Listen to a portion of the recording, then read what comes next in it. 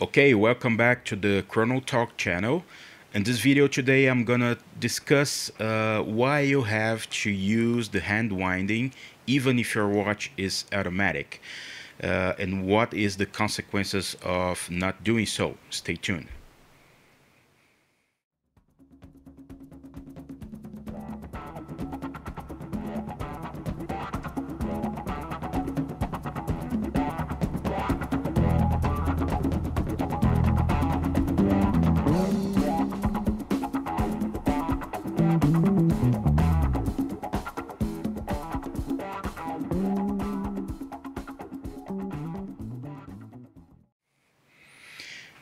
Okay, so this is a quite common question because either people don't know that you have to that you can use the hand winding, the auxiliary hand winding, even if the watch is automatic, or they do know that they have to do this, but they don't know exactly why, or sometimes people even ask why you have to do this because the watch is automatic anyway, and doesn't make sense to if the watch is designed to wind the mainspring through your wrist movement.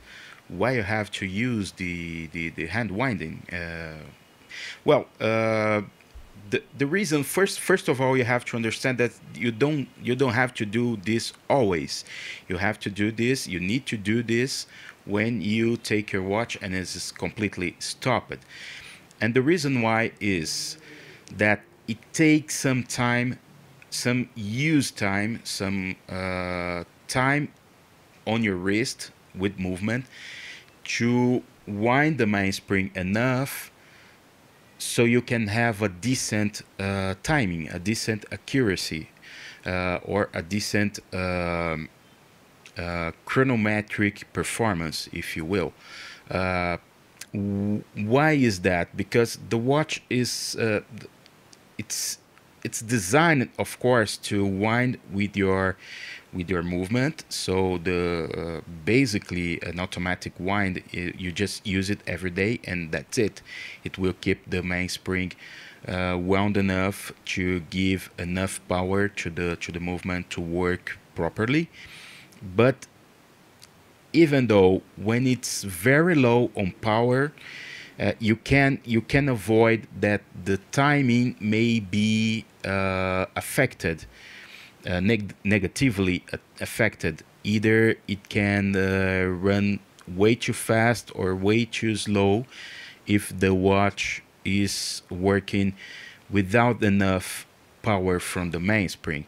So that's the main reason why you have why it's good to use the auxiliary winding via by the crown. So I have a quick movie here that you can see exactly what happens to the mainspring when you wind it up by the crown. What you see here is a swatch, is an irony YAS 100 is the reference, also known as body and soul. I select this watch to show you this because the movement is a skeleton, so you can see exactly what's going on the mainspring when you use the crown to wind the mainspring. So what you're seeing, the big wheel that you're seeing near 6 o'clock, is the mainspring barrel, and of course the mainspring is inside. It's completely unwound, and that's why the watch is stopped. And at first I'm going to give 20 turns on the crown, and you see that the watch starts working right on the third or fourth turn on the crown. You can see the mainspring is winding around the arbor, which is the center of the mainspring. And with only 20 turns, you can see that the watch now is working properly, and you have enough power from the mainspring. It's not completely full, and now I'm going to give a couple of turns more to see how much it takes to wind it completely. And you see I'm winding it up, and now that's it. Now it's completely full because I can see that the mainspring is sleeping inside the barrel. So this means that the mainspring is completely full. Basically it took I think it took 32 winds, turns on the crown to wind it completely. So you don't need to completely wind the mainspring when you do this. You can, but you don't need to. You can use. So that's why I basically I recommend around 20 turns on the crown. Sometimes 15, or you can use 30. But I don't think it's useful to use more than 30 winds or 30 turns on the crown, because it's just a waste of energy. You can give 100 turns on the crown, but it's really unnecessary. The important is that you give enough power to the watch to work properly. Now I have another video that I'm going to show you what is the impact on performance when the watch works without enough power.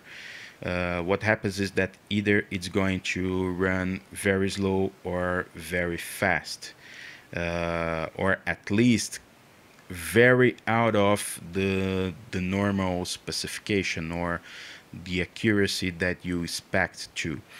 And it can take, by the normal use, of course it depends on how much you move yourself over the day, but it depends on the movement by movement. But of course it can take at least 4 hours, 3, 4, maybe 5, maybe even 6 hours of use to wind, use on the wrist, to wind the mainspring enough, or the equivalent of 20 turns on the crown. Okay, so this means that the watch will work for around 4, 5, 6 hours, running too fast or running too slow, and then you may have at the end of the day you may have the sensation that your watch is not working properly. In this video now, what you're seeing here is it's a Breitling. It's a Chronomat B01 movement, which have around 70 hours of power reserve. This watch is just overhauled by Breitling itself, so it's in completely perfect working condition. And what I show you here first is the watch is completely stopped, completely without any power on the mainspring. And I'm going to do what a lot of people think it's the right way to start an automatic watch, which is shaking the watch. This is true if your watch doesn't have an auxiliary winding by the crown, but this is very, today it's very uncommon. Actually, I can only remember of the old Seiko and Orient movements that don't have the winding by the crown. Other than that, basically all automatic watches have the possibility of winding the mainspring by the crown, especially if it's a Swiss watch. So I'm going to shake it a little bit, and of course that this will make the watch start working. So as you can see by the subdial at 9 o'clock, which is the small seconds, you can see that now it's moving. It means that the watch is now working. Okay, and I'll put it on a timing machine. In this case, is a chronoscope. It's a Vichy chronoscope S1. And I'm not going to explain exactly what this machine does. I will make it on another opportunity. I will make a video on what this kind of what a timing machine does, how it works, and how to interpret the results. But for now, it's just important to keep in mind. You will see two very important data on the top of the screen of the equipment.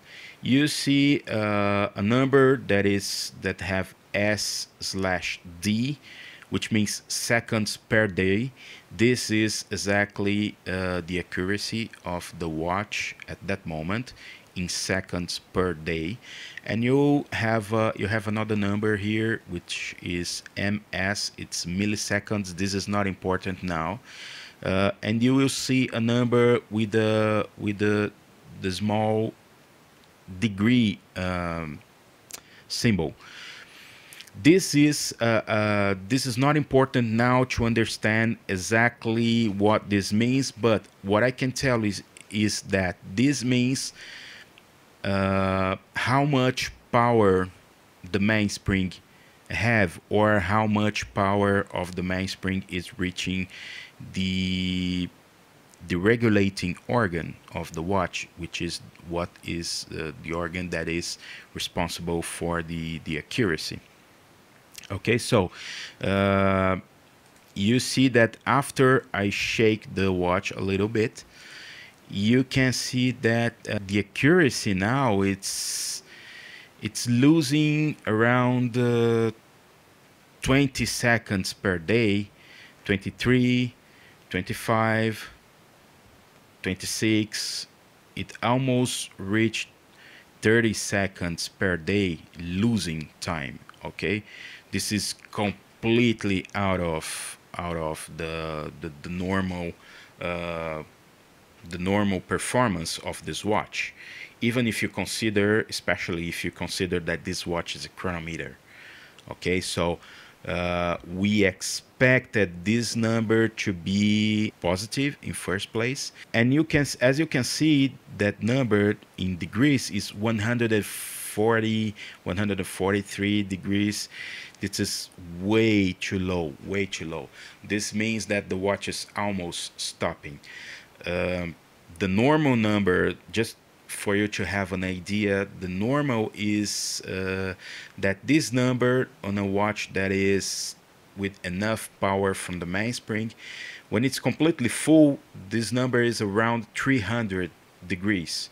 And after 24 hours, it drops to about maybe around 280, 270, and the watch can work properly until it drops to 240, 230. Okay, but less than that, the performances start to decay a lot. So on the next video, what I'm going to show you is what happens after I gave 20 turns on the crown. Okay, in this particular movement that have around 70, as I said, around 70 hours of power reserve. This is the autonomy of this movement. This is how long it takes to unwind completely the mainspring if you do not wind it again. So from full mainspring, full power, until it stops, it's around 70 hours. And this is a very long mainspring, which means that 20 turns on the crown is not too much. I believe that it's not enough to reach half of the power. Maybe 1/3 of the complete power. So even though after 20 turns of the crown, which can means in normal use on the wrist, this can mean around 4 hours or 5 hours of use.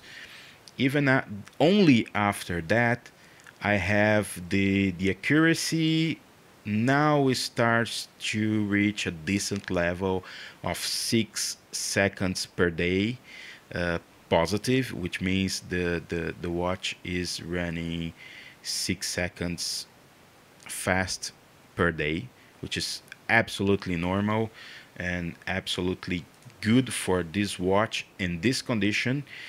Keep in mind that the mainspring is not completely full, and as you can see, that amplitude that I talked about is now around 240, 200 and almost 250 degrees. Okay, now let's see what happens after I wound up the mainspring completely by the crown. Okay, now the watch is running at full power, and see what happened here. The amplitude is around 290 degrees, which is exactly what I expected to this movement to be at full power. And see what happened to the accuracy. Now it's 2.2, 2.1, 2.3 seconds per day.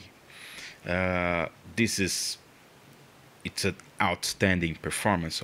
Okay, this is a very good movement. That's exactly what we expected after after an overhaul or when this watch is new.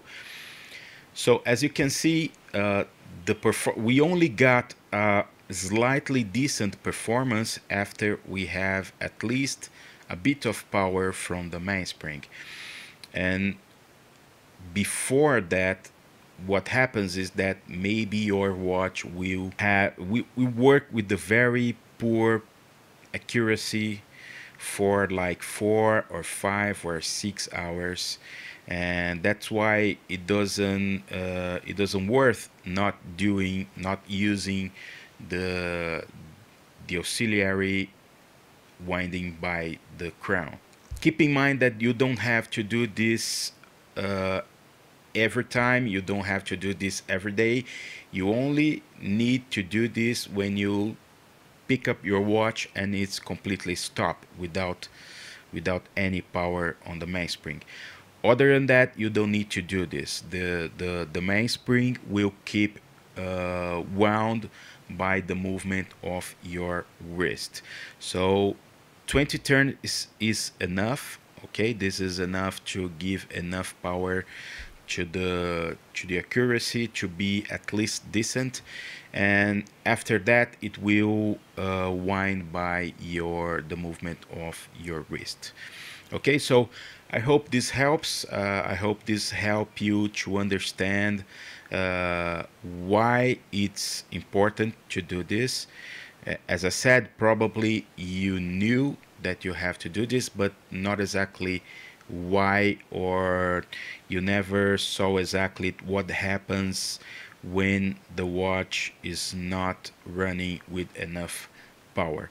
Okay, so that's it. Thanks for watching. Don't forget to click on the thumbs up, subscribe to the channel, and spread the word. Tell your friends, your fellow watch collectors and enthusiasts to subscribe to the channel. And that's it. Thank you. See you next time.